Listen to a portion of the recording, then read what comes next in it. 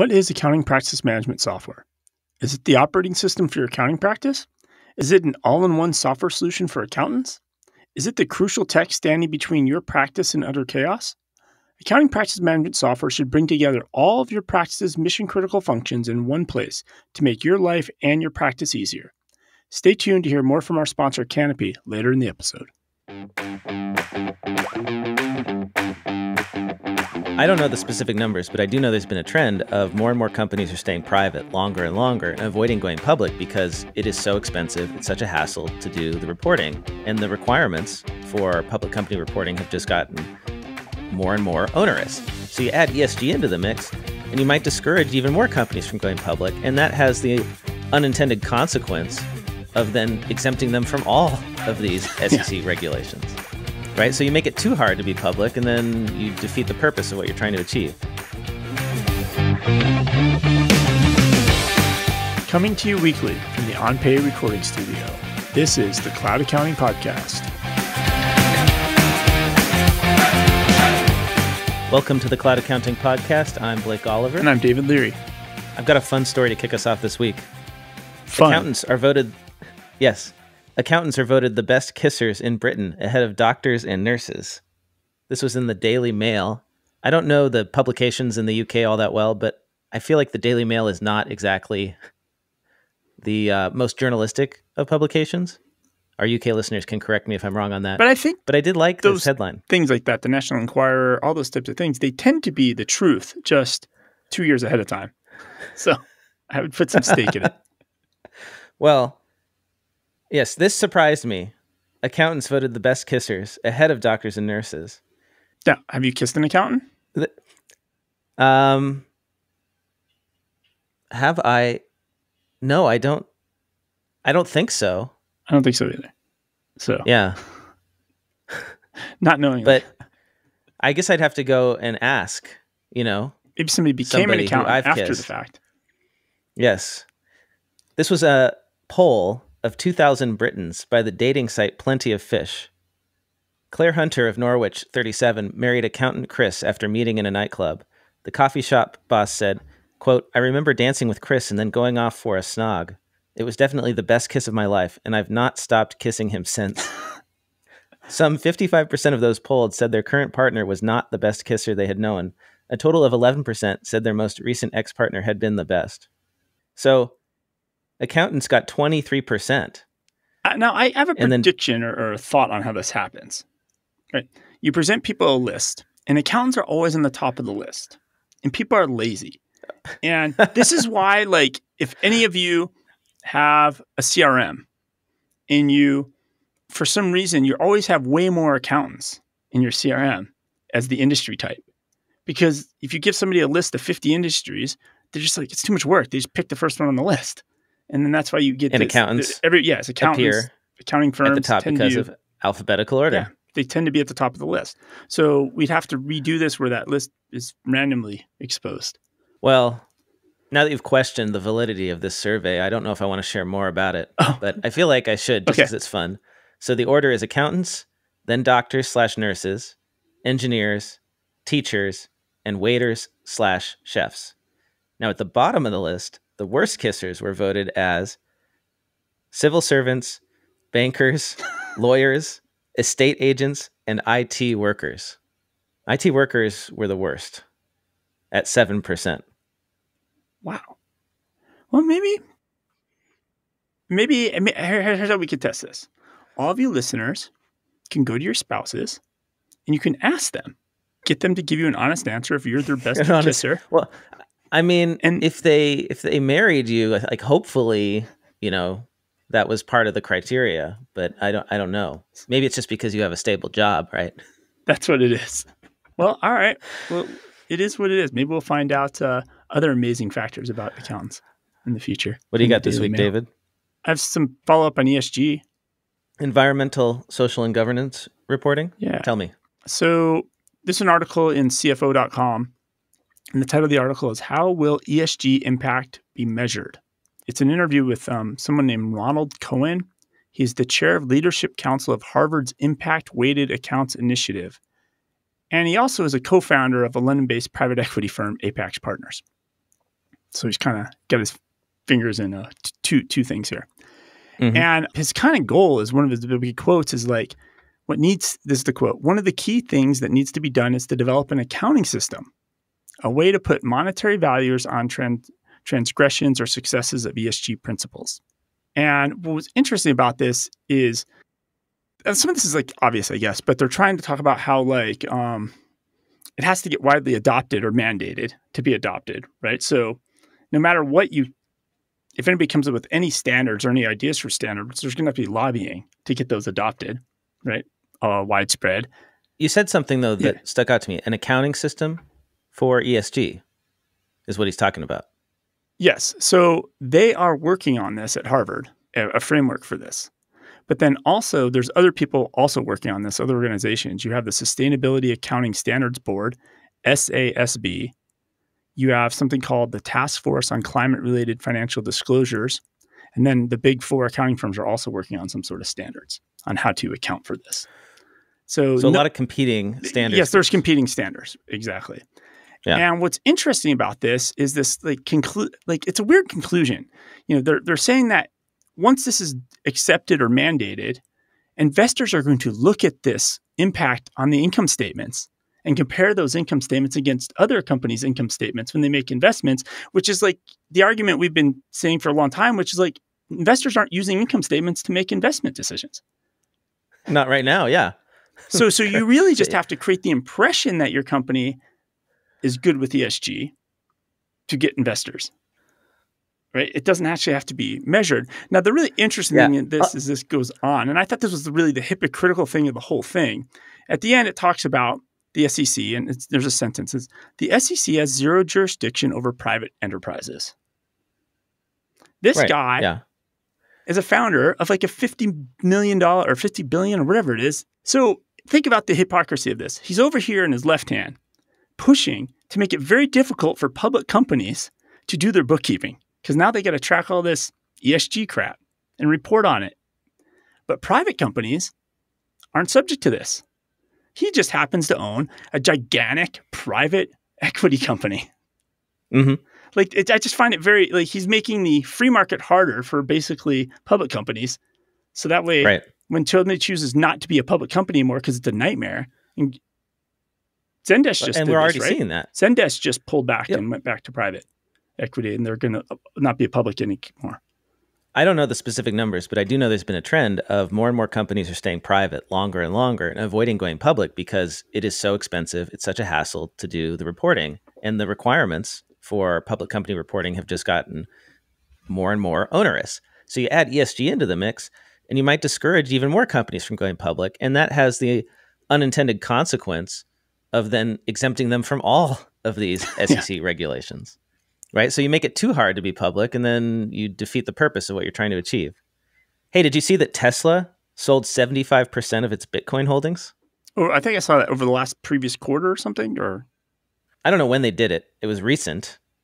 Because it was in their earnings announcement, right? So it was between the last earnings announcement and this one. So a quarter, basically. So sometime last quarter. Okay. Yeah. Apparently, the reason for this, that Elon Musk says the reason is that they've had production challenges in China, and they're having a cash crunch. So they need to sell the Bitcoin in order to raise cash. Could be. They sold, let's see, how much did they sell? I think it was 3/4 of their $1 billion stake, right? Was it $1 billion? Yeah, it's a lot, right? So they lost money on this. I don't know how much, but they got to have lost a lot of money on it. Because if you bought it 3 months ago, yeah, you were at some of those pre-highs. Mm-hmm. Mm-hmm. Well, if you want to touch on crypto really quickly. So the FBI warned that people are creating fake crypto apps and scamming people. Now, this is a teeny scam in the grand scheme of crypto itself, but they say there's about 277 people have lost $42.7 million. And so essentially you create an app that looks like Bank of America. You put it out there. People think it's the real Bank of America app. All right, I'll buy crypto. So they spend money on crypto. It looks like it's growing in value. Then they try to withdraw the money. And this is the really genius part, these guys that they're doing. Oh, if you want to withdraw the money, Blake, you got to pay some taxes. Some people pay more money. And then the whole app just shuts down. You can't get anything out. So they double dip from you, which is kind of genius. So it's a lookalike app. It's a lookalike app store. Yeah.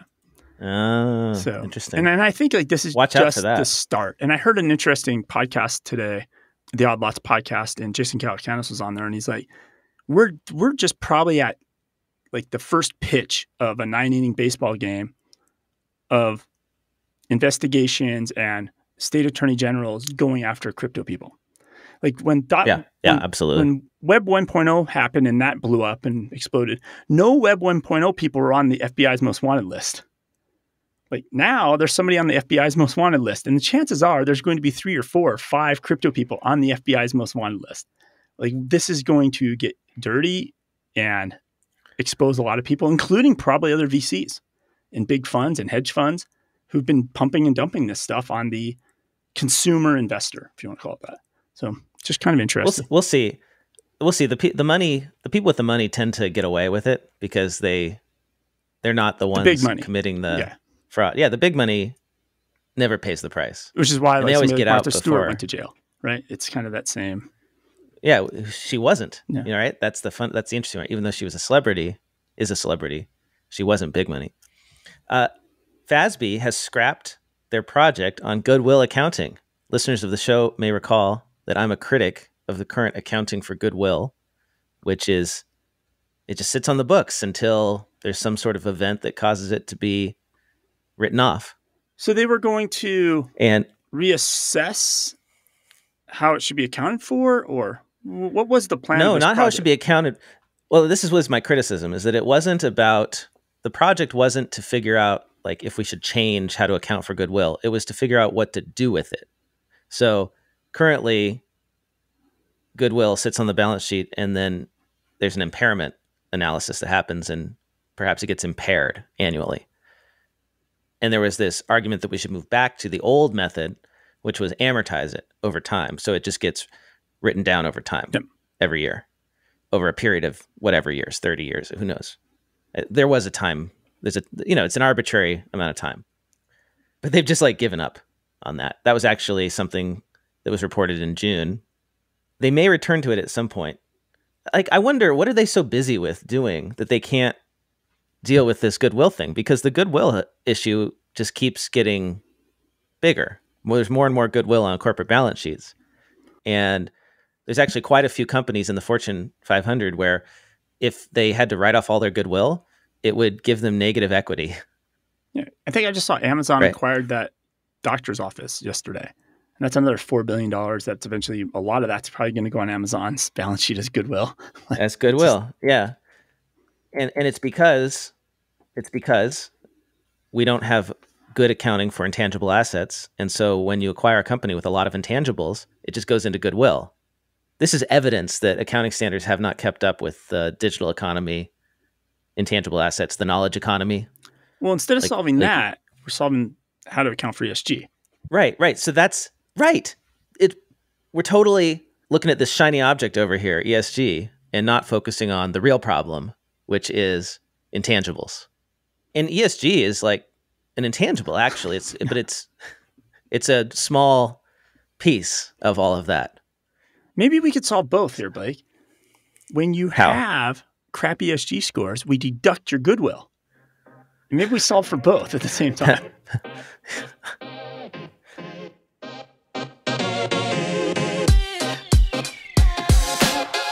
This episode of the Cloud Accounting Podcast is sponsored by Lisio. I have to admit, I love email.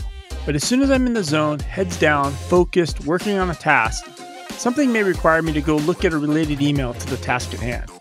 I jump over, open my inbox, and just like that, I get distracted and derailed by hundreds of other unrelated emails. By the time I find the email I was looking for, I've wasted a half hour or more. If you and your team are still using email to communicate with your clients, I suspect you have a story similar to mine. Even if you don't, using email with your clients is probably a bad idea. It's like sending postcards back and forth. Anyone can read, not very secure. And let's admit it, clients are probably ignoring your emails anyways. Maybe it's time to move all your client communications out of your email inbox and into Lisio.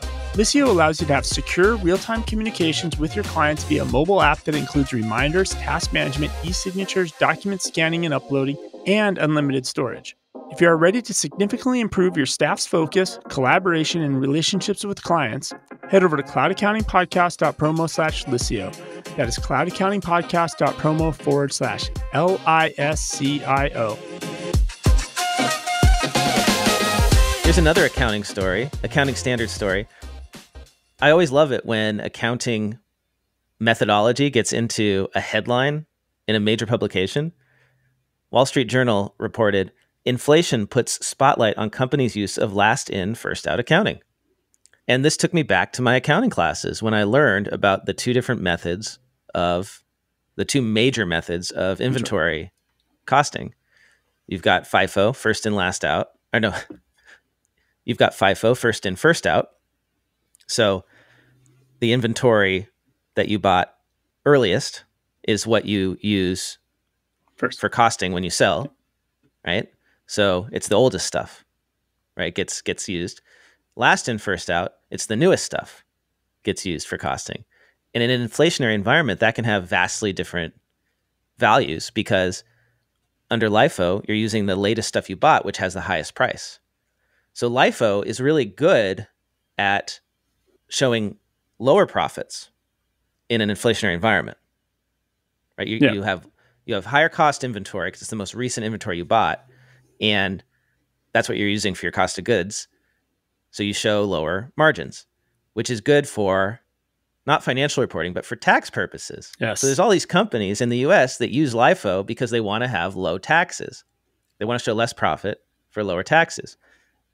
And it shows this disconnect between wanting to show profits in your financial statements and to show that you're a profitable company, but also not wanting to do that because if you do that, you have to pay taxes. And if I remember correctly from way back in, Accounting 101, 102, it kind of, after a few years, it all averages itself back out, right? Right. So this is all just accounting that has no impact on cash flow. So it has nothing to do with how the business is actually operating. Yeah. It's just a arbitrary way of allocating costs. Yeah. Cost accounting. Right. So that's why it's really important to understand the inventory costing method that a company uses when you look at their financial statements, because depending on the economic environment, it can have a huge difference in their profits. And then so Kroger, here's an example. Go, the example cited in the article is Kroger, the grocery store chain. They said that they took a $93 million LIFO charge during the quarter ended in May 21, compared with a $37 million LIFO charge in the year earlier period. But sales rose 8%. So sales went up 8% and the cost of the inventory went up how much? So from 37 million to 93 million. So 2x. Wow. But yeah, more, right? Way more. They're going to take a full year LIFO charge of 300 million this year compared with a 197 million LIFO charge during the prior year. And that's all due to inflation. So it's going to take from their profits, even though there was no economic impact. Like it's just an accounting method. Yeah. I mean, obviously the inflation affects their costs and their profits, right? But it's. So do you think when there's an article like this, like you said, it's kind of the mainstream article and they start using accounting jargon, do you think the average person reading this even knows what they're talking about? or is the average person like, I remember this LIFO, FIFO stuff from Accounting 101, and they just stop reading the article entirely. They just move on with their lives. I don't know. It's Wall Street Journal, right? So it's already a niche audience, okay. I think. Anyway, repealing LIFO in the U.S., right, which you can only use in the U.S., not in international accounting standards, it would raise about $1 billion in annual tax revenue. So that's how much it saves companies. And that's why it's stuck around for so long. It's because of, lobbying. But did you see EY had a payroll problem? Yes. 55,000 EY employees had their paychecks deposited and then withdrawn due to a processing error at ADP. Yeah. And it's easy to happen. Remember we talked about the My Payroll fraud? Or what was that company? My Payroll HR. My Payroll HR had the big fraud because it's just ACH. And these ACH, it's very easy to put money in and pull money out. Doesn't take much. These ACH files are just CSV files.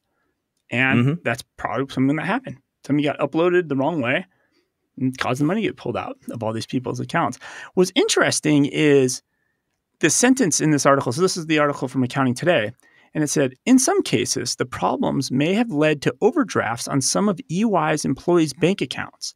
Like, are EY's employees paid that, like, they're paycheck to paycheck?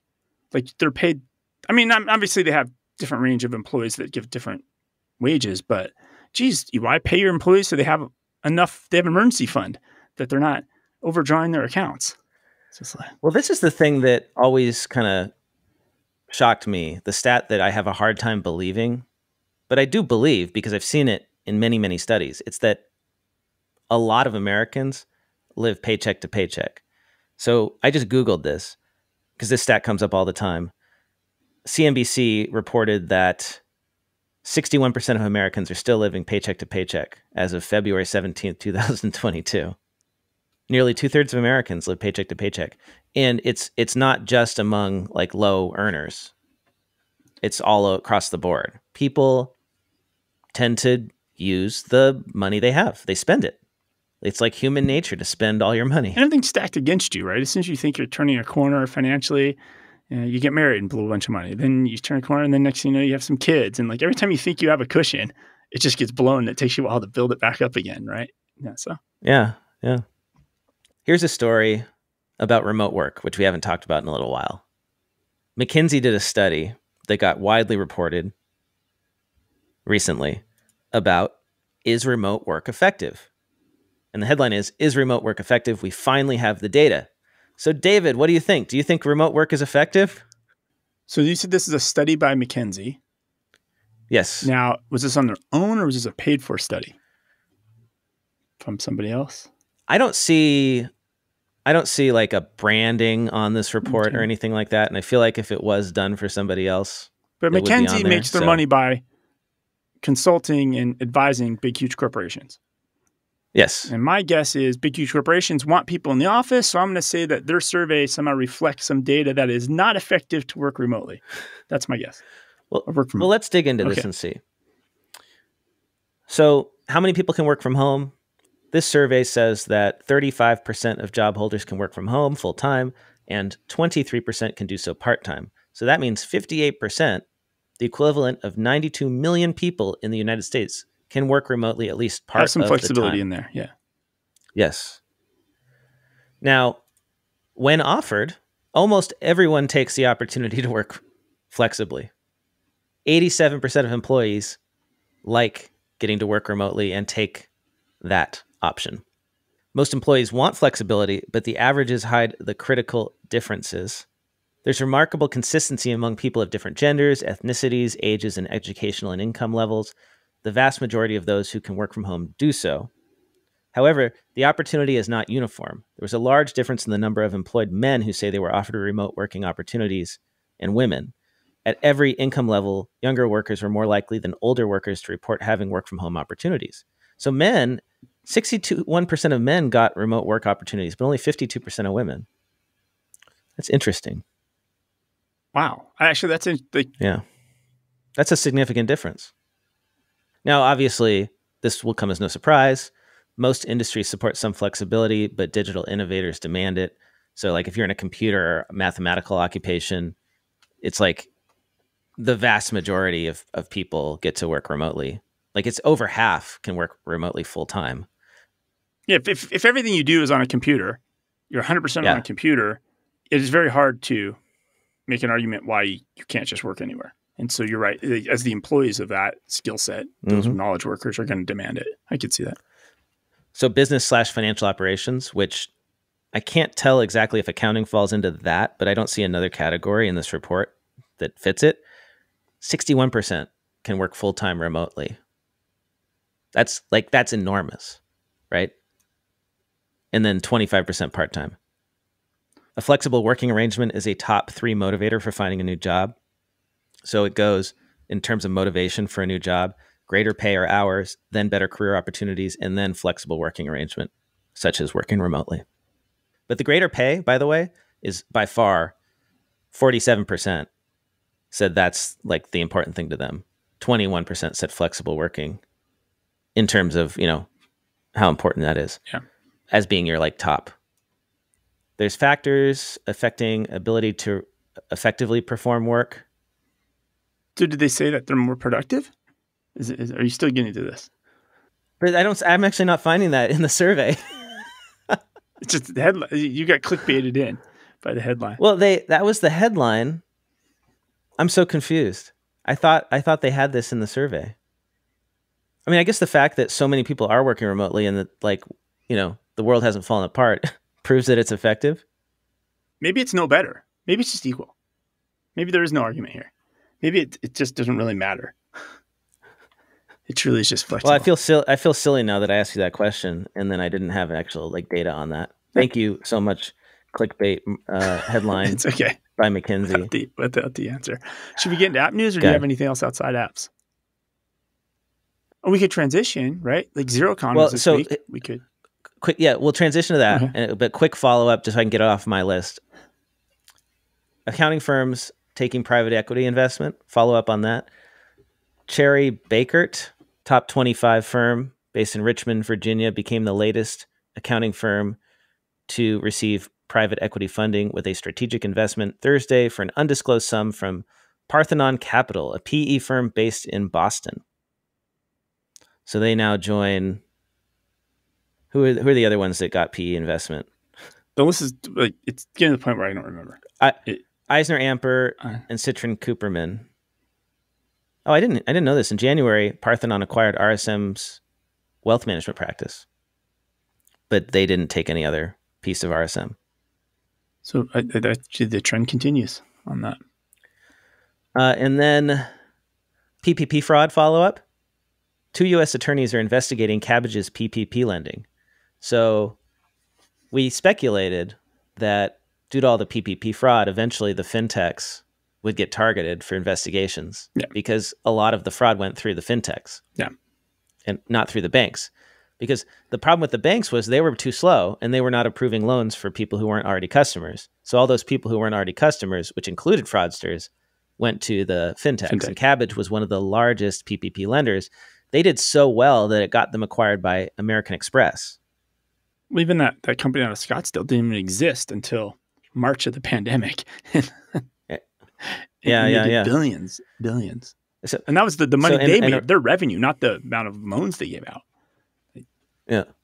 So how did this come out? Kabbage disclosed in a Florida lawsuit that it is under investigation by U.S. attorneys in Massachusetts and the Eastern District of Texas for its PPP lending practices. These investigations are being coordinated by the U.S. Department of Justice's Civil Division. And there's a quote here from Ben Curtis, the former assistant chief of the Criminal Division Fraud Section at the DOJ. Anytime you have 2 U.S. attorneys' offices that have separately drawn the same inferences based on evidence that reach them from independent sources, it's not a really good sign. And he said that it's unusual that this was disclosed in a civil investigation. This was disclosed in public because civil investigations usually aren't public. So just thinking out loud, what are they guilty of? Are they guilty of just not having good due diligence and not having good controls and guidelines in place? Or is there something else going on here where they actually targeted and encouraged? You remember how the loan bust in 2008 when they were, hey, we'll help you. You just write on that line how much income you got and we'll give you a loan. Do you think there's those types of practices were happening? And that's where they've done because then that means they've done something criminal if there's those practices. But if they didn't have good due diligence, why would the state attorney generals be going after them? Do you follow me? So the question is whether or not Kabbage followed the guidelines for approving PPP loans. So the PPP program required lenders, even Kabbage, which was not a bank, to establish robust anti-money laundering and customer due diligence programs. Which, going back to last week, we talked about that payments guy, the founders of that payments company were going after because they were letting all this fraud go to Nigeria, go through their app. Okay. Right. Gotcha. Know your customer, right? You got to do due diligence. Well, Kabbage has been linked to nearly 1 in 5 federal PPP fraud prosecutions to date. 20% of all the fraud prosecutions for PPP are linked to Kabbage. So the question is, did Kabbage do enough to know who they were giving these loans out to? And I think it's arguable that they didn't.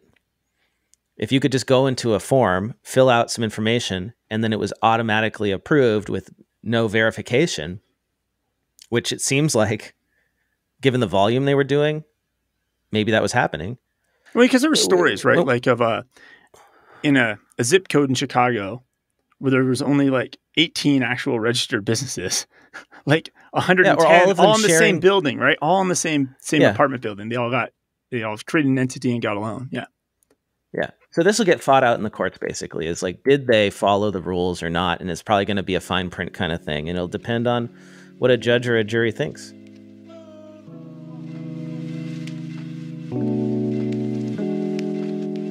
This episode of the Cloud Accounting Podcast is sponsored by Canopy. Accounting practice management software should bring together all of your firm's mission-critical functions in one place. Client management, document management, workflow, time and billing, and payments to keep your team organized. Canopy knows that not all firms are on the same practice management journey or timeline, so Canopy lets you build your practice management platform as you need it. You start with the client management as your foundation, then you can choose the modules that your firm needs. Since nobody likes paying for modules they don't use, they offer modular pricing as well. Canopy integrates with QuickBooks Online, Xero, FreshBooks, CRMs, form builders, spreadsheets, calendars, email, and Zapier. They have a mobile app, centralized file management, fillable PDFs, a client portal, task management, and the list goes on and on. Via their integration with the IRS, you can easily retrieve all your clients' transcripts, notices, and childcare tax credit payments without leaving Canopy. To try Canopy free for 30 days, head over to cloudaccountingpodcast.promo/canopy. That is cloudaccountingpodcast.promo/CANOPY. It's time to streamline your firm with Canopy.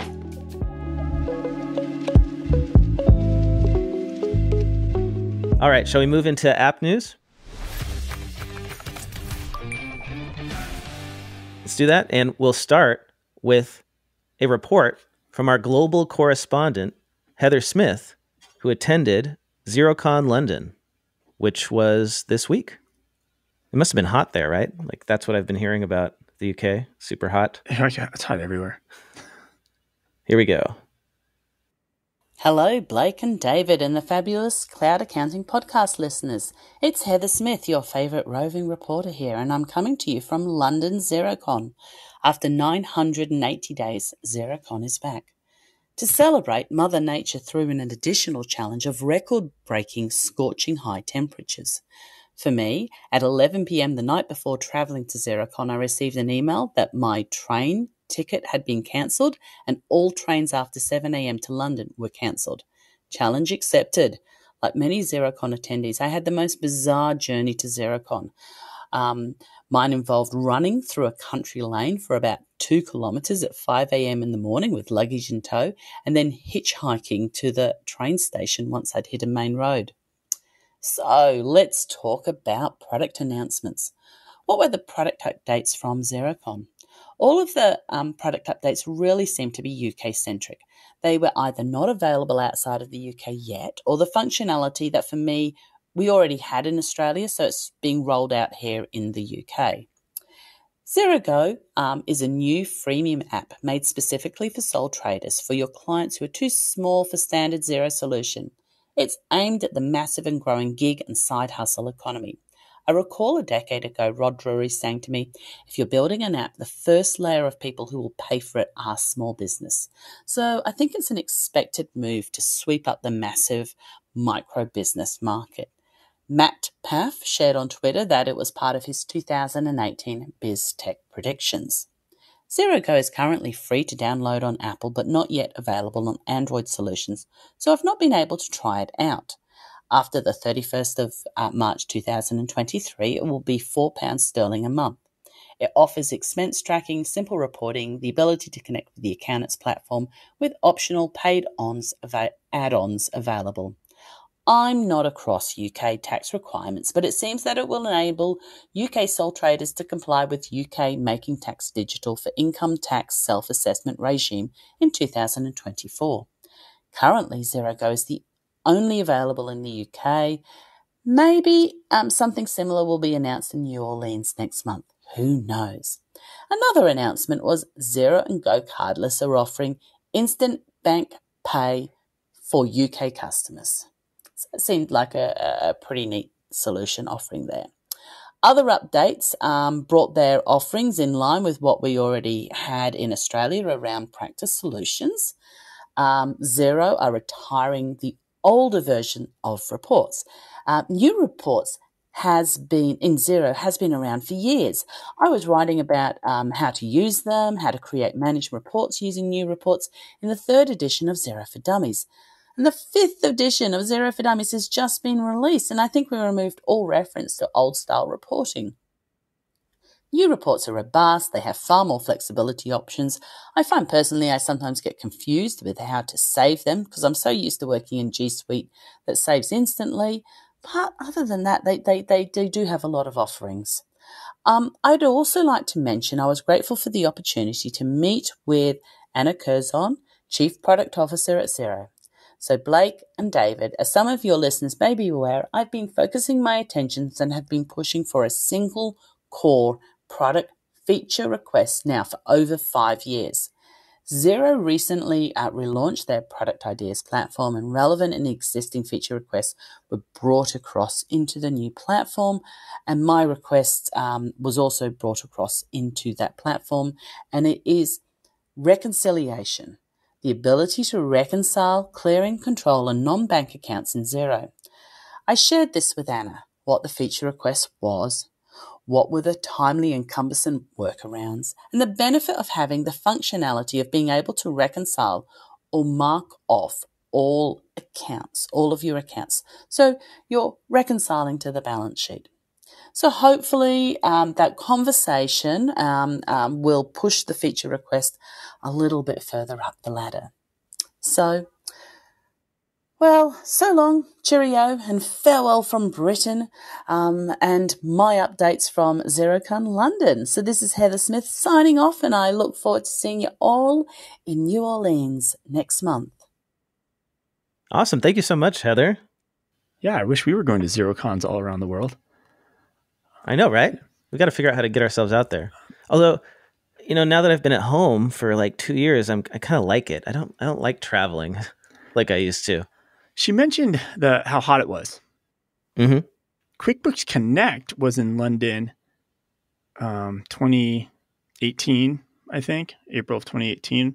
And that's when they had that crazy cold weather where it snowed at the Vatican, it snowed in Rome, and it snowed in London, which it only does like once every 30 years. So it's funny that just bad luck of both conferences had the like coldest day in history in London, and then like one of the hottest days in history in London. It's kind of interesting. Well, Xerocon in the US is happening in New Orleans in August. So we're going to give London a run for its money in terms of the how it feels temperature. Yes. The humidity will be there. Yeah. Specifically, what else do you have in app news this week? Well, specifically, just to touch on the self-employed product. First, I have to say I do like that name, Xero Go, for the self-employed product, because if you think about it, like QuickBooks has it, it's called QuickBooks Self-Employed, and they're in the UK. But the thing is, it's a little bit a crowded market there, because Dext has Dext, formerly Receipt Bank, they have a self-employed product in the UK. I don't know if you knew this or not.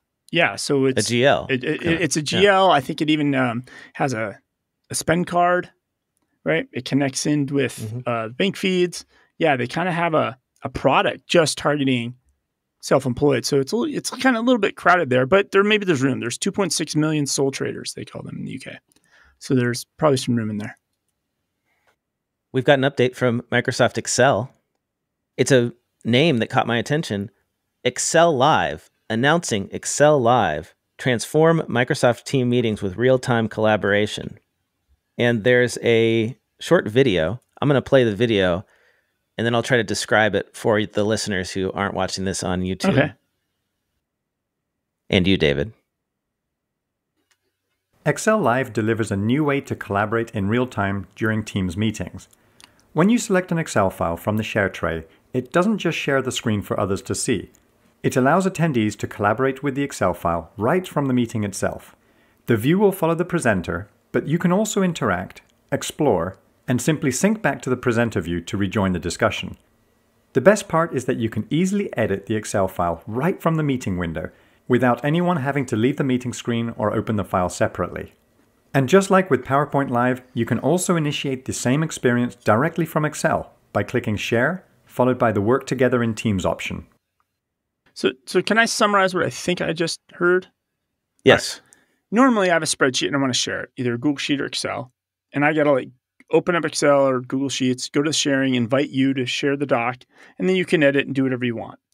And previously, when I've been in meetings, I'm like, oh, wait, you have to pause what you're doing in the meeting, go invite the people that are in that meeting so they can see the doc. Basically, if I'm in a Microsoft Teams meeting, instantly, anybody in that meeting is just going to get access to the doc when I open it, kind of, or share the screen. And I think it's just for that meeting. It makes the screen share interactive for them.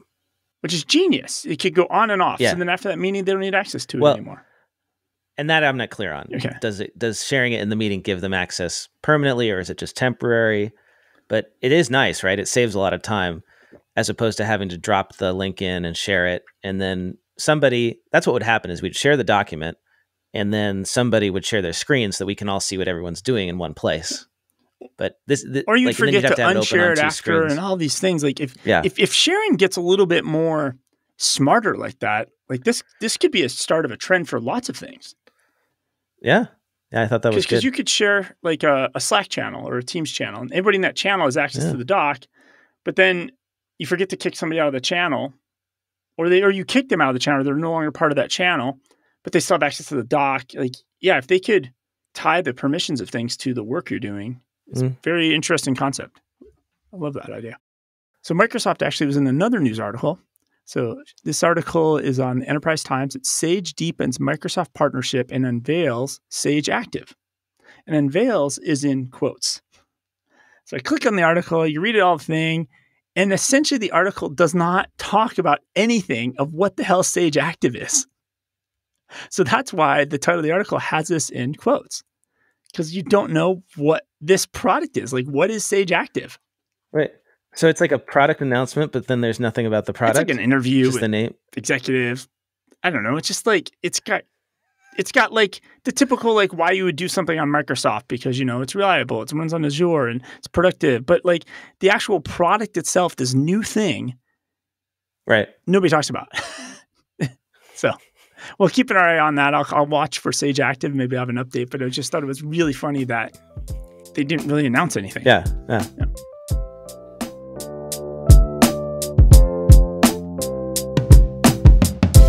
This episode of the Cloud Accounting Podcast is sponsored by Relay Financial. For those listeners that haven't been following along with my drama caused by PNC when they purchased BBVA and botched the migration, to quickly summarize, PNC bank feeds wouldn't work with QuickBooks Online. The website had all my old BBV transactions just listed as debits and credits with no vendors or payees, and to top it all off, the June bank statement was just missing, June never happened. Let's just say my 2021 books were a mess. So for 2022, I made the commitment to stop using PNC and switch everything to Relay. Relay is a no-fee online banking platform built for you and your small business clients. Relay understands and solves all the things we as accountants and bookkeepers care about: security, bank feeds, automation, reconciliation. I invited both my interns to my Relay account. They created their own user IDs and passwords, and within minutes, they were using Relay to create virtual debit cards, physical debit cards, download statements, and reconciling. Now, the bank feeds in my QuickBooks Online are reliable and my 2022 books are in order. To stop fighting with an unreliable bank that doesn't care about you or your small business clients, head over to cloudaccountingpodcast.promo/relay. That is cloudaccountingpodcast.promo/RELAY. Well, FreshBooks has a new feature that accountants who have clients on FreshBooks will appreciate. You can now customize your chart of accounts in FreshBooks more easily. So that means that you can take their default chart of accounts and you can now change the structure. You have the ability to customize the parent and sub-account structure, create, edit, and archive accounts, reorder cost of goods sold and operating expense accounts, and then track more details for each account with a customizable account number and account description. That's one of those things that we've been asking for a long time. So great that they did that. Well, it's interesting because you think about Intuit and QuickBooks is kind of starting to swing the pendulum the other way of you're not allowed to customize. The dream is to not let people customize that chart of accounts because it allows you to do way better automation at a grand scale in QuickBooks. It's kind of interesting to see the pendulum swinging depending on who the app is and what they want to let people do and not do. What I've always wanted as an accountant, as a bookkeeper, is the ability for me to lock it down so that my clients can't add new accounts and can't change the accounts. Like once I've set it up for them, they should ask me to do it. And too often in the small business accounting systems, you can't lock it down like that. And then they go and they make a bunch of accounts throughout the year, and then you've got to go do all the cleanup later. Especially if and sometimes you get going too fast. And even in QuickBooks Online, I'll do it sometimes where you create a second account on accident, and then you forget to take it out. Yeah, exactly. Because it's trying to quick fill or whatever it's doing, right? And I think I've done even in our Xero instance. I've created an account mistakenly on accident. Next one. There's an article about Adaptive, a company called Adaptive. They raised $6.5 million to optimize accounting for enterprises. Title was kind of weird. This is not Adaptive Insights. No, this is a different Adaptive. So the article is actually incorrect of who they link to. It's actually the company is adaptive.build. Oh, they fixed it. Are you looking at the TechCrunch article? This was in Enterprise Talk. Was the website. Never mind. So they linked to the wrong Adaptive. So it's adaptive.build. And so I went out there to look at it, and it's kind of interesting. It kind of looks like an auto entry / Dex type product, like scanning of bills, right? But also it has payments of bills, so similar to a bill.com or Amelio, right? But what it does is it's because it's for construction, all the job costing and the classes and all that detailed stuff you need from a construction app, that's their kind of sweet spot. They're kind of getting into that area. So it's kind of it's interesting one to look at. What I also was interesting about this raise is it talks about how well-known financial technology startup executives from Airbase, Brex, and Ramp. So these are all like kind of three competing companies, right, for expense management. But all three of those products have also, in the last year and a half, have introduced bill pay and bills. So my guess is these people are at these companies and they're realizing, oh, our products are not a good fit for construction. So when they saw an opportunity to invest in an app that's good at scanning construction bills, right? It's the typical thing. You go to Home Depot, it's great if you can scan the receipt for Home Depot, but the receipt for Home Depot might be for 6 jobs. And how do you get that accounted for properly in the accounting system? And this is the type of stuff this app Adaptive. It's called Adaptive Real Estate Inc. is actually the company, but it's easier. It's adaptive.build is the actual website. NetSuite has a new inventory solution, a new inventory counting solution, as well as improvements to its analytics warehouse. NetSuite Smart Count allows for automated inventory counts, which can even be conducted live without having to freeze transactions. If activity does happen during a count, then the software will alert the counter, who can then take appropriate actions. The embedded NetSuite product, which integrates with its existing inventory management solution, supports the following additional features. And there's a lot of features here. You can go read the article on Accounting Today if you want all the details.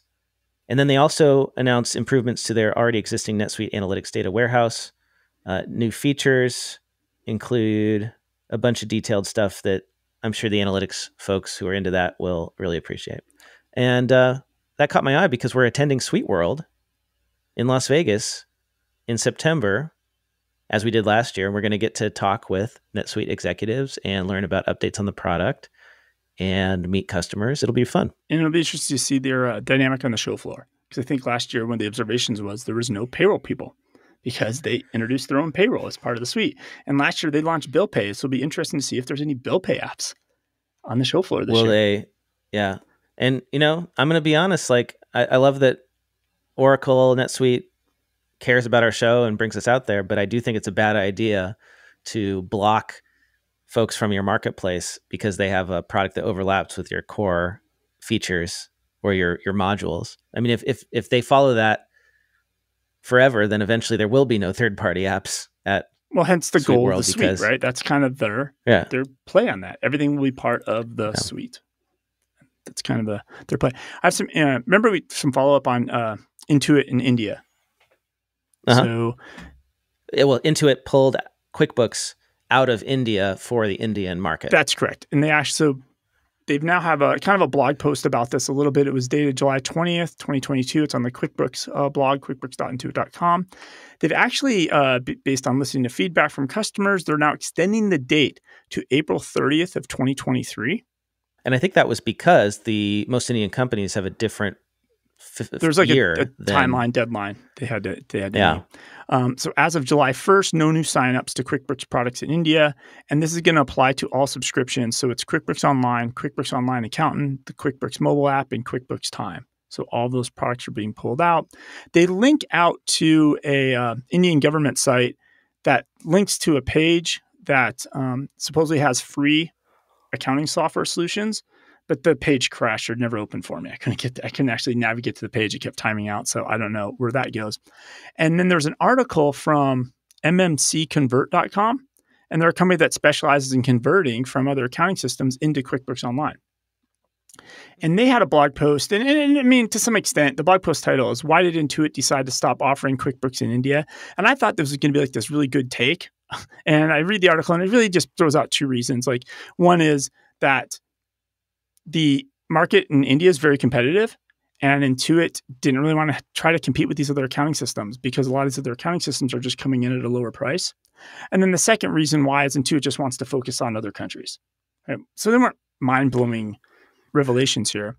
Right. But just the last piece of India news, Zoho, which is basically starting to become the alternative now for people in India. Zoho just... Well, I think it's really already big like Zoho dominated the market in India, right? Well, it's built in India. It kind of dominates, but Zoho's big in the States and it's big in Europe. So Zoho is decently sized, but it's a suite of products. See, that's so strange for me. It's really strange to me about Zoho. Like, I have a question about this, David. So, like, I don't know anyone who uses Zoho as their GL. You mean accountants and bookkeepers?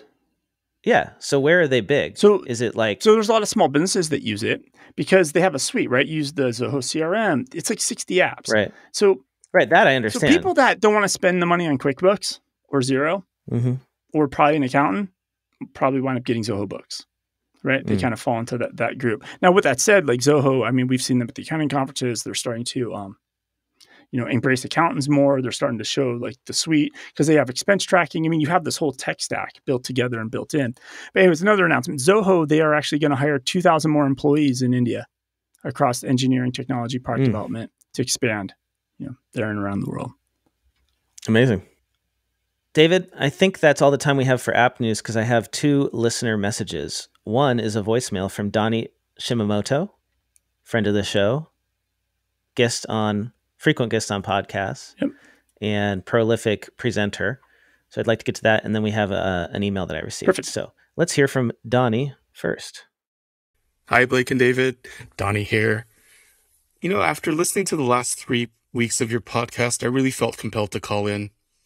I think you're really missing the point on the abortion issue. The key point of the pro-lifers is that every life should be saved. Their argument isn't about what produces the better outcome or economics, it's saving lives, regardless of the other impacts. While I agreed with a lot of what you presented in the abortion episode, I think you wasted your time because your arguments wouldn't have swayed any pro-lifers to your side. Along the same lines, I'm increasingly feeling like you're preaching to the choir on a lot of issues. I think many of us listening to your podcast are the more forward thinkers in the profession, and those that are not probably don't listen to your podcast. So I'm going to echo Byron Patrick's request that you stop pontificating so much and just get to the news. That's really why we all started listening to your podcast, and there's less and less of the actual news episode after episode. Finally, I had to laugh when you and David said that you guys were rejected by the AICBA's press. I've said it before and I'll say it again. I feel like you guys are infotainment and more entertainment than serious press, kind of like the Inquirer. If you guys try and pick up stories and angles that are going to cause controversy or make people go ooh and ah, like real press actually have fact checkers, and often you're not presenting the real facts, but your opinions. And the rare exception being the abortion episode and maybe a few others. Another example of this is that your discussion of the PPP loans and whether there should have been more restrictions and applications approvals versus the fraud that was found afterward.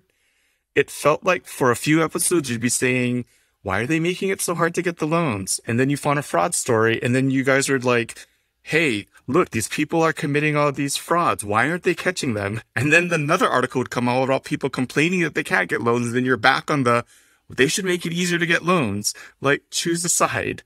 Real press reporters, they focus on the facts and they don't waver back and forth with ever will create the most sensational story. All right, I'll get off my own soapbox now. Thanks for letting me share some honest feedback with you, and I look forward to hearing more real news on future podcasts. Take care, guys. Live reaction, David. Tell me how you feel. All right, so live reaction, I mean, there's a lot to digest there. Yes, we're a news commentary, right? Like we commentary on the news. So we don't make the news. Occasionally we broke some stories that other people did not break, but we are bringing our years of experience and knowledge to the space. Now, right. Sometimes the articles are fraud. Like PPP has evolved over time on the way that has gone. And obviously our opinions have evolved over time. But I wouldn't say like going to the abortion stuff, like we didn't create that to try to change people's minds. Like that was never an intention, right? That was not the intention in any way, shape, or form. So I don't know how to respond to that. And then the whole like the argument that only like forward thinkers are listening to us, I don't think that's true. Like we know a lot of people that are forward thinkers in this industry, people like Donnie. But every time I go to a conference, I get more and more people I've never met before that come up and say they listen to the show. So I don't know, like if we want to make a show just for like the thought leaders of accounting, great, we'll have 200 listeners. And like, we're not making that show. Like, we could, but I don't want to make that show. Yeah. I think you had a good point, David, about us being not news, but news commentary. And that's a big difference. If we were just reporting the news, then we'd be Accounting Today, or we would be we could literally CPA word for word advisor. Read press releases. Like word for word. Which is what they do. They just publish a lot of press releases in a lot of cases, right? If funny enough, they don't actually do a ton of original reporting. They just take press releases and issue those and they do some good stuff, right? But a lot of the original reporting comes from like Wall Street Journal. Those are real news. I don't claim to be anything like that. And a lot of this is us reading the story and then reacting to it. And connecting it to the other pieces of the other stories that are in this space. Because a lot of these things are all, they're kind of tied together. You just can't take a press release and be like, that's the news story, then move on to the next news story. These things are very connected and dynamic. And the reason I wanted to start doing this show is because I feel like there isn't a lot of independent news commentary. Like before we started doing this 4 years ago, could you even name somebody who's doing news commentary in the accounting space? It was basically all of the commentary, all of the opinion came from the AICPA, the state associations, the leaders of firms in our profession. It was all top down, people who are entrenched in what I would call the accounting establishment. And we are independent as much as we can be while still making a living.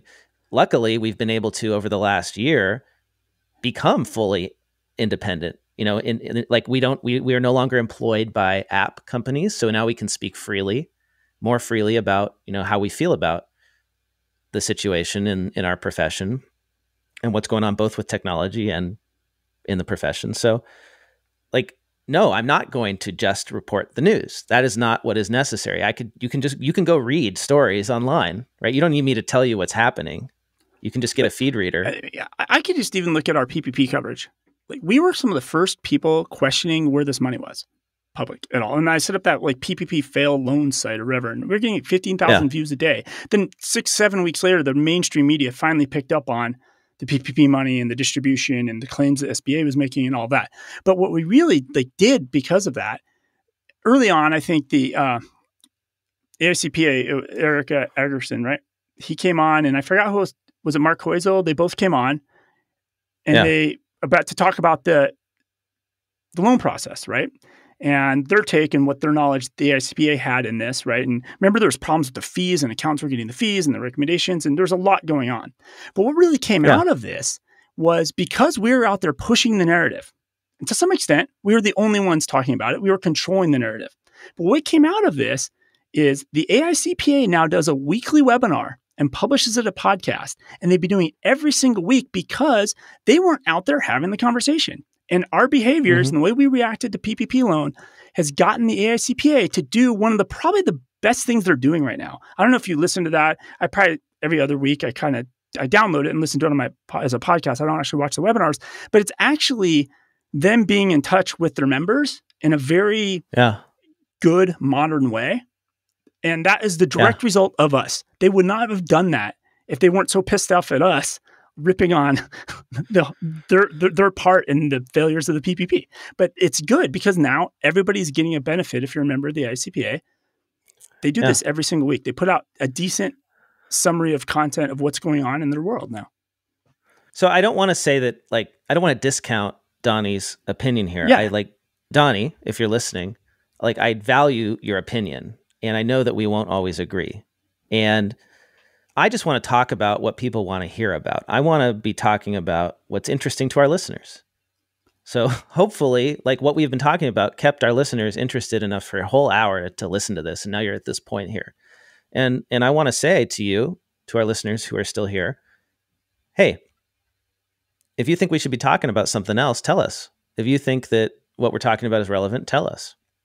I appreciate it. And we've gotten feedback on both sides of this. Like, the abortion issue was an experiment for us to see if we could take an analytical approach with the numbers, which comes from our long time in accounting, and apply that to a current event story that is not directly in our space. And I think it actually stimulated a conversation. Like, we got more feedback from that episode, both positive and negative, and just sort of in the middle, than anything we've ever done before. And our numbers are up in terms of listeners. So I guess, I'm going to try harder to, when I have an opinion, to be as even keeled as I can, to see both sides. That's really my goal with all of this, is how can I see both sides of this issue? And I try to do that. I don't always succeed, but I try. And again, with the abortion issue, it's funny to me because I've had people on both sides like think that I'm agreeing with them. Right? I've had like, we've been accused over this time. We've been accused calling me Trump as Trumpers before, and as crazy liberals before. We've been accused on both sides, like, right, which is good because that's actually the best scenario in my opinion. Because if we do like what Donnie says, is just like pick one opinion and stick with it. Now we're just going to be like this echo chamber, and the only people who are going to listen to us are the people who agree with our one opinion. And I don't think this show's not about this one opinion. Nobody needs that, right? You don't need me to validate your existing point of view. Regarding the PPP specifically, at the beginning, we were on it, how the money wasn't getting out. And then when the fraud stuff started happening, we were on that. And that's because, I think our job is sort of point out the flaws. It's to point out what's wrong, what's going wrong, not what's going right. You don't need us to point out what's going right. And the whole structure of the thing from the beginning, having the SBA do the whole thing was a total cluster and was wrong. Like, you should not give an agency with like, how many people do they have? A few hundred people working there or something? This massive job. It was going to fail. And then delegating it to the banks, like, it was all designed to fail. Yeah, the whole putting on the IRS. Yeah. So it's like, of course, like, like, but that doesn't, I don't know. We couldn't have predicted what was, we kind of did predict what was going to happen. If we went back to those shows, like, we were talking about how this didn't make sense. So then the fraud is not a surprise to me at all. Yeah. And I think the issue, and I've said this to other people before, because we've broken some stories, and a lot of times, and I've said this, what comes out of my mouth many times is something that kind of has been the word on the street for months. And sometimes I have to wait till a story comes out before I can actually say what I already knew 4 months ago on a lot of things, because we tend to wait till it actually becomes news. Like, we are not TMZ. We're not a rumor page or rumor. We try not. Right? Yeah, we don't. If we hear something from a listener and we can't substantiate it in some way, we don't talk about it. So that's the news element of it, right? And we try to be accurate. Unfortunately, we can't afford a fact checker yet. I hope we can get one someday. And then we can be even better. That would be really great. But yeah, I think just to tie this up, right? Like, my point of view is that our profession, the accounting profession, is falling behind and has been behind and has, in many ways, is already irrelevant. There's all this talk about how accounting risks becoming irrelevant. In many ways, it already is. Like, when we talk about how investors don't use financial statements to make investment decisions, that's true. It's a very small piece of it. Different surveys have different numbers, but it's like low low double digits. Like less than 20% of investor decisions have, like, I'd have to pull out the number, but that's because accounting standards haven't evolved. Audits have declined in value and relevance. People don't really pay attention to that anymore. And you can just see that with Tether not even having ever been audited and having $80 billion under management as a crypto bank. It's crazy that this happens. And I think it's because of, we're not staying up on this stuff. And my goal is to help push the profession forward. And sometimes it's uncomfortable. Change is really uncomfortable, and being challenged is really uncomfortable as a profession. But, so when you go to the gym, if it doesn't hurt, a little bit or a lot, right? You're not getting stronger. Yeah. So if when you listen to this, maybe it causes you a bit of like, I don't know, you listen to us and you're like, those guys don't freaking know what they're talking about. Write us an email, send us a voicemail, and set us straight on specific issues, right? That's what I really would love. And we need to figure out a way so that our listeners can give us their feedback more easily. Right now I say, email me a voice message, and those of you do, and I really appreciate that. Like, so Donnie, next time we say something that you don't agree with, send us a voicemail. I'll play it on the air. Just try to keep it. Hopefully tweet. Everybody doesn't do that. Or tweet at us, right? Actually, this is my advice for all listeners. Don't let it fester up over 3 or 4 episodes. Yeah. Let it out. Let it out, Donnie. Let it out. Tweet a video. Tweet it out. Yeah. At the Cloud Accounting Podcast on Twitter. And then we can play the audio on the air, right? And then we can all talk about it. I would love that. So I got one more listener message. I hate to end on this. No, it's okay. But I got it. All right, here we go. This is from Keith. I have really enjoyed listening to your podcast over the past 2 years, but your episode on abortion was a real disappointment and made me realize how little you care for your conservative audience. In the last episode, David made a comment that basically said, if listeners were turned off by his comments on abortion, they are free to stop listening. I have made the decision to no longer listen to your podcast. Thanks. Now, I don't think the comment you made was exactly that. I think you said something it's like you can stop listening to an episode, right? That's the beauty of it. You just stop, and it's not like the olden days of TV where like there was 2 channels and you watched what came on next. Like this is the beauty of like a podcast. It's on demand. You listen to it. Yeah, it's not interesting. You skip it. You pick this episode. That guest looks interesting. I'm gonna listen to that one. Like that's the beauty of podcasts, and that's where it's coming from on that. Yeah. It doesn't mean don't listen forever, but this like we've been accused on both sides. Like, so I don't know. Right. When I wrote that op-ed in Accounting Today about Expensify and David Barrett. Oh yes, because you jumped on David Barrett for his behavior. I criticized David Barrett for writing an email and sending it out to every Expensify user, including all the clients of accountants, saying that a vote for clients of Donald Trump was a vote. Yeah, like it's major. That a vote for Donald Trump, and he said basically in his email, which was extremely aggressive, that a vote for Donald Trump was a vote against democracy. And I wrote an op-ed in Accounting Today about how that was like not only a ridiculous statement, but also totally inappropriate. And people on the liberal side jumped on me. So, I don't consider myself to be anti-conservative. So here, I think the whole liberal and conservative, by only 2 sides thing is stupid, because there's so many issues where it's not 2-sided. And I moved to Arizona partially because I couldn't stand the lockdowns in California. So don't call me anti-conservative.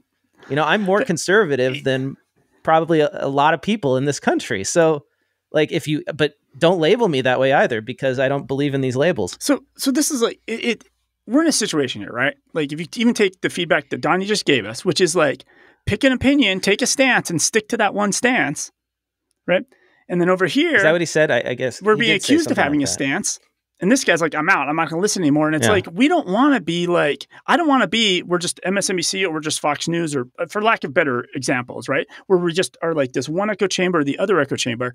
We're kind of like just people in the middle, yeah. This is what you and I, David, like what I like about this show is you and I, if we got together and we just had a beer and we weren't recording, this is how we would be talking. And that's real. Probably, yeah, exactly. We talk about stuff the way we talk. We have to probably moderate a little bit of what we say on the math, air, right? We always delete our math because it's horrible real time. It's bad. We can't do math, so we have to delete that out of the episodes. Yeah.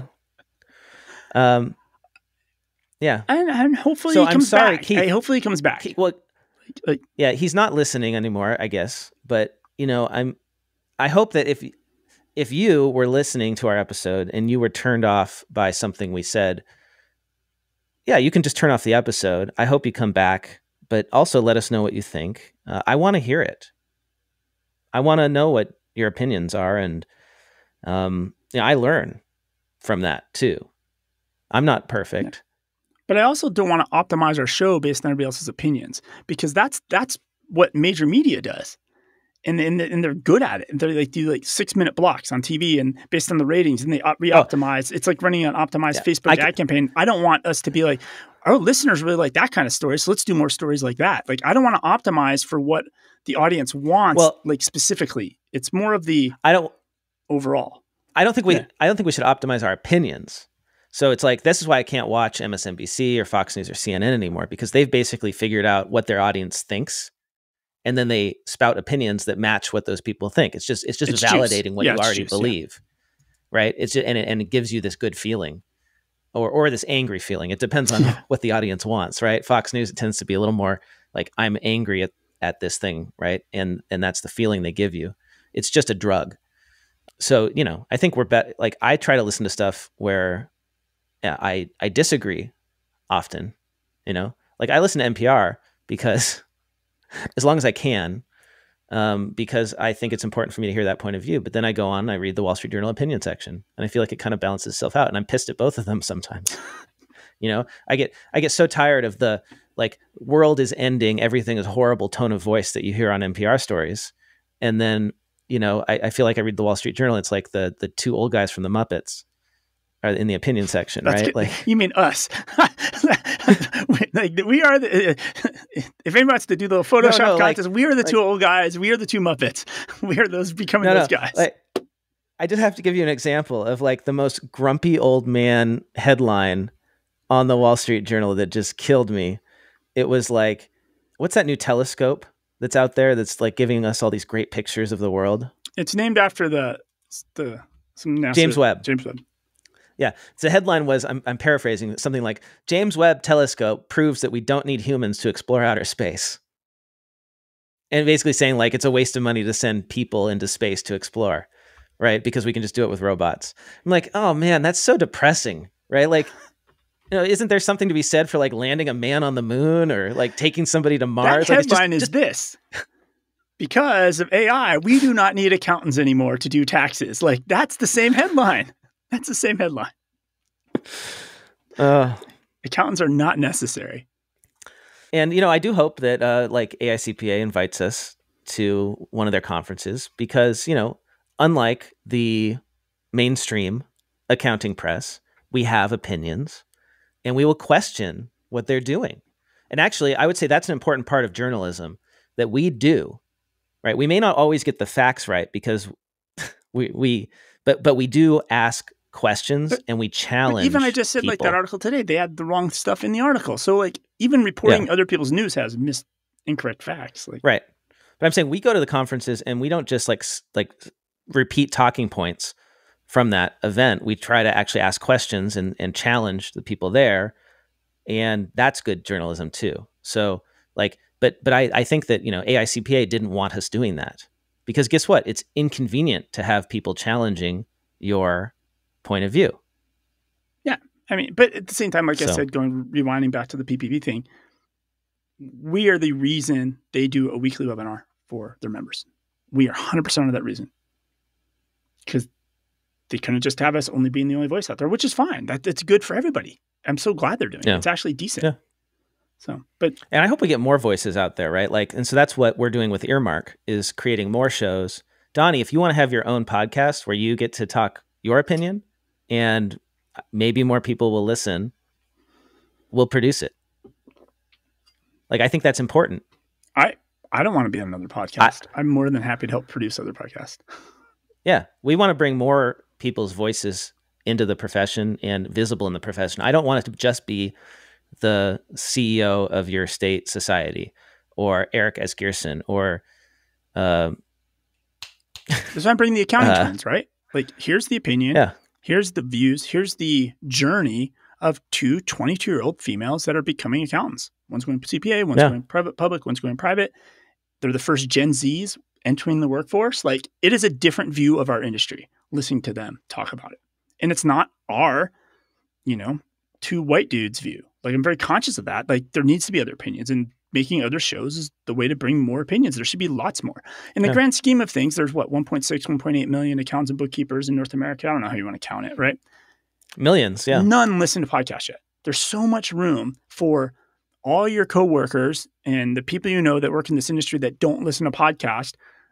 Yes, they all should listen to the Cloud Accounting Podcast. You should tell them that. But there will be a bell curve of podcasts for them to listen to depending on where they're at in their career and what excites them. Maybe it's an audit podcast. Maybe it's a Fed tax podcast. Who knows, right? There's going to be something for everybody to listen to. But everybody should listen to the Cloud Accounting Podcast. That's the only thing everybody should do.